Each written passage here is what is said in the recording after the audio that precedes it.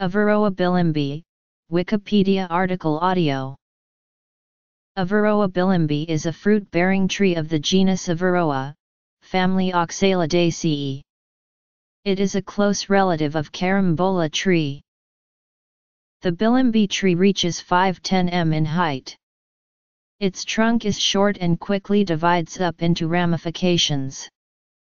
Bilimbi leaves, 3–6 cm long, are alternate, imparipinnate and cluster at branch extremities. There are around 11 to 37 alternate or subopposite oblong leaflets. The leaves are quite similar to those of the Otaheite gooseberry. The trunk and branches of tree has to be exposed to sunlight for fruits to form, which is achieved by removing leaves except from branch end. Description: Distribution and habitat. Possibly originated in Moluccas, Indonesia, the species is now cultivated and found throughout the Philippines, Indonesia, Sri Lanka, Bangladesh, Maldives, Myanmar, and Malaysia. It is also common in other Southeast Asian countries. In India, where it is usually found in gardens, the bilimbi has gone wild in the warmest regions of the country. It is also seen in coastal regions of South India. Outside of Asia, the tree is cultivated in Zanzibar. In 1793, the bilimbi was introduced to Jamaica from Timor and after several years, was cultivated throughout Central and South America where it is known as mimbro. In Suriname this fruit is known as lang birambi. Introduced to Queensland at the end of the 19th century, it has been grown commercially in the region since that time. In Guyana, it is called sauri, one finger, bilimbi, and kamranga. This is essentially a tropical tree, less resistant to cold than the carambola, growing best in rich and well-drained soil.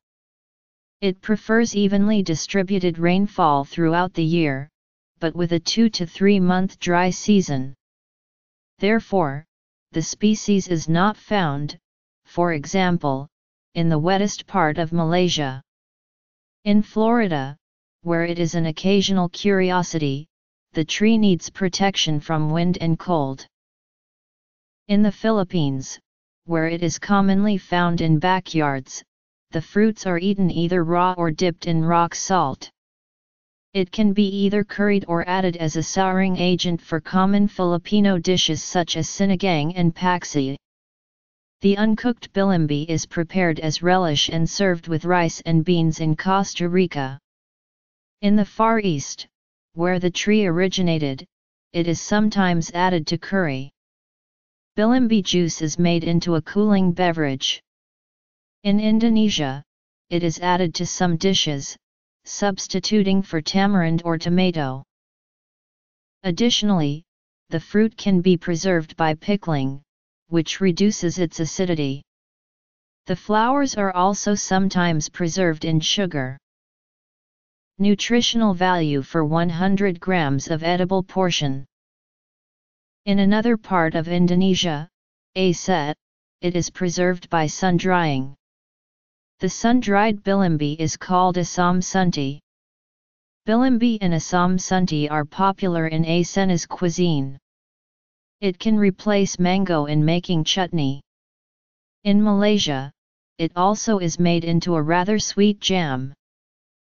In Kerala and Batkal, India, it is used for making pickles and to make fish curry, especially with sardines, while around Karnataka, Maharashtra, and Goa the fruit is commonly eaten raw with salt and spice. In Guyana, it is made into achars/pickles too.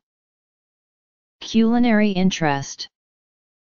In Seychelles, it is often used as an ingredient to give a tangy flavor to many Seychellois Creole dishes, especially fish dishes. It is often used in grilled fish and also in a shark meat dish, called satani rican. It is also used to make a delicious sauce for grilled that consists of chopped onion, chopped tomato, chopped chili, and cooked on low heat. It is a must in our local white fish broth bouillon blanc when in season. We also curd them with salt to be used when it is not available.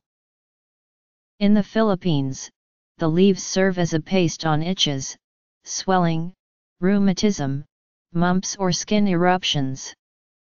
Elsewhere, they are used for bites of venomous creatures. A leaf infusion is used as an afterbirth tonic, while the flower infusion is used for thrush, cold, and cough.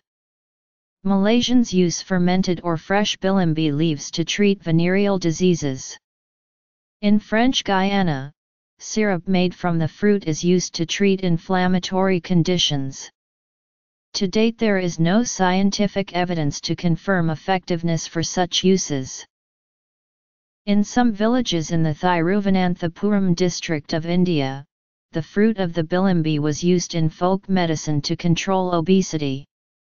This led to further studies on its anti-hyperlipidemic properties. Medical interest. The fruit contains high levels of oxalate. Acute kidney failure due to tubular necrosis caused by oxalate has been recorded in several people who drank the concentrated juice on continuous days as treatment for high cholesterol. These people were prompted into consuming this concoction by local media, which played up studies done in experimental animals. Other uses. In Malaysia, very acidic bilimbis are used to clean crisp blades. In the Philippines, it is often used in rural places as an alternative stain remover. Gallery. Fruit. Flowers. Averrhoa bilimbi flower. Cucumber tree full with fruits.